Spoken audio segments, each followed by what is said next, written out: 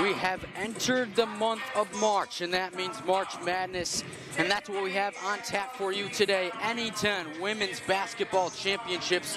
We're in the quarterfinal round here from Syracuse, New York, and it's the number 2 seed out of the Southwest Division, the Moyne College Dolphins, hosting the number 3 seed out of the Northeast, the Bentley University Falcons. Clean it up, as she always does. Out to Roberts, behind the back. Spinning up for the 2, and it's good. Her first points of the afternoon. Always quick, still fighting and competing out there. Michaela Roberts gets a defender in the air, takes a step to her left and knocks down the triple. She's got 7 early. And is Moyne trying to cut into the lead. Down 6. Roberts kicks it. Zimmerman 3 is good. It's a 3-point game. All of a sudden a 6-0 run. Hampshire. And what an addition she's been. Corcoran passes on a 3. Wide open drive to the bucket for the 2. It's a 1-point game. Now it's a 8-0 Dolphin run.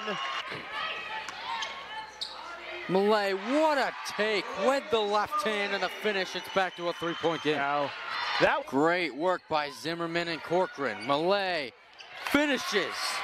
Well, when you get 4 chances to score, odds are you're going to... Trying to get around it. Spinning. Back to her left, kicks it, Zimmerman, this would be huge. The 3 gets the roll. It's back to a 3-point game. Bentley's gonna have to chop. The timer here, gotta get something quick. 4 on the clock now. The 3 is good. Colleen Corcoran for the triple. Well, you mentioned that more fouls to give. Roberts for the lead, yes!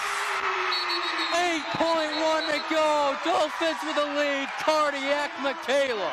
Well, it's long from over, but the senior puts the team on her back once again to give the Dolphins their first lead since the early going. Go, Bentley trying to tie it. They get it into Villapiano.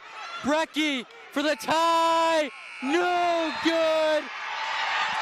Moyne carries on. They sweep Bentley in the season series, and they move on to the NE10 semifinals. What a game.